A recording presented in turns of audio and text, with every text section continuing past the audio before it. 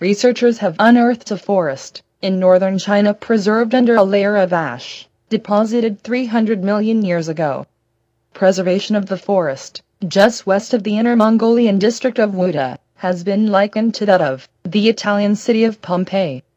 The researchers were able to reconstruct nearly 1,000 square meters of the forest trees and plant distributions.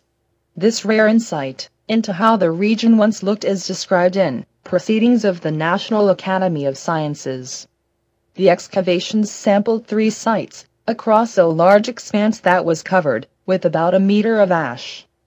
Due to the pristine preservation of some of the plants, the team estimate the ash fell over the course of just a few days, felling and damaging some of the trees and plants under its weight, but otherwise keeping them intact.